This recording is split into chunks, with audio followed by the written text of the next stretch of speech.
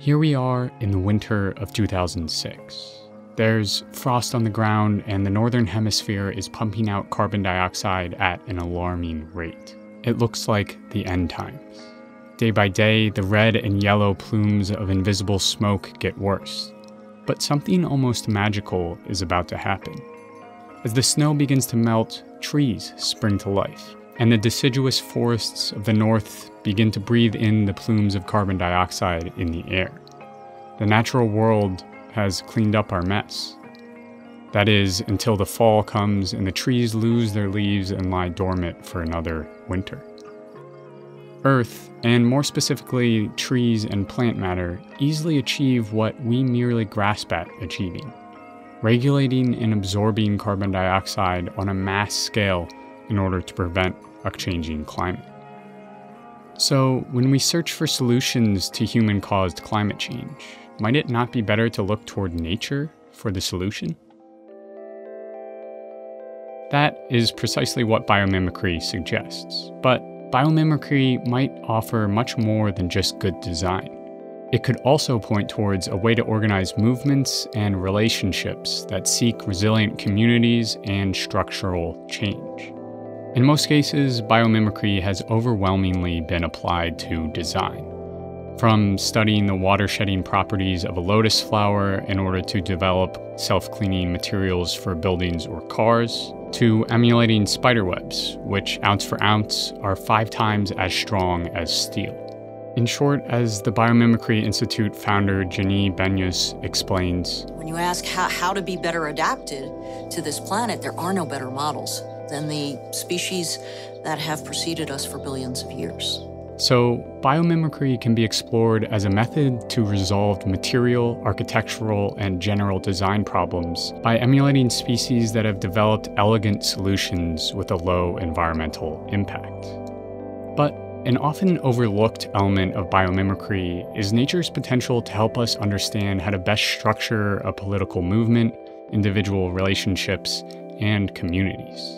And this is the key takeaway from author and activist Adrienne Maree Brown's Emergent Strategy, which foregrounds learning and understanding from nature as a method to create lasting social change. Take, for example, Brown's recognition of the communal power of ants. Ants have come together to survive, and they basically create a foundation of their own bodies, like a bottom layer of their own bodies, that then other ants climb on top of until they create this floating mound that then is able to make sure that the majority of them survive until they come across something that is a higher ground. So here we can look towards the processes of resilience in the natural world, not just as a way to invent new materials or better building layouts, but also as a way to understand how to best live and thrive in a local community that has been ravaged by natural disasters. The ants reveal that one way in which to survive a drastic change in weather or ideological shift in government is not to push each other down. Instead, cooperative and collective action can lead to the survival of the whole community. But we can also zoom in and out of the natural world and learn from the brilliant formation of fractals that occur everywhere in the environment. A spiraling fern looks almost exactly the same close-up as it does zoomed out. The same can be applied to the repetitive complexity of Romanesco broccoli. Fractals reveal nature's tendency for repetition from the smallest level of a microbiome all the way up to the universal level of a galaxy. If it doesn't work well on a small scale, it won't function on a large scale. And Adrienne Maree Brown once again poignantly points out that human relationships, specifically our desires for democratic systems, could function at a much better level if we mirror the effectiveness of fractals in nature. So when we talk about the experiment of democracy, for instance, I often will ask people, how many people here would say your immediate family functions as a really functional democracy? How many people, if you add your extended family, so your racist uncle, your grandmother, what about your whole community? So I say this to say that then we look at the federal level and we're like, this democracy is not working. They don't know how to do government, right? And it's like, no, none of us do. Beyond sharkskin medical gear and quieter bullet trains modeled after the bills of kingfishers, biomimicry offers solutions to environmental and social problems that have been tested over millions of years. Adrienne Maree Brown shows us that looking towards the solutions of species and ecosystems might just help us solve some of the larger problems our planet is facing, such as climate change.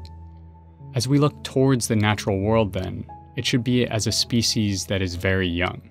We have so much to learn from others that have refined their systems for thousands and millions of years. As Janine Benyus reveals, life creates conditions conducive to life. And that's also the design brief for us right now. We have to learn how to do that.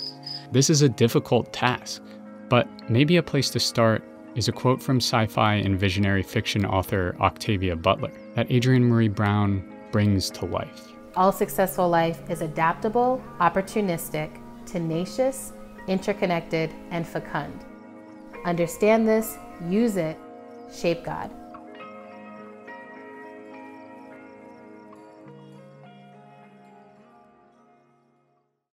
Thanks so much for watching. I have a couple of exciting projects in the works, so if you like what you just saw, make sure to subscribe so you can get updated when they come out. Or if you're feeling generous, head on over to Patreon and support this channel financially. That really helps me out as a creator a lot. Otherwise, I will see you next time.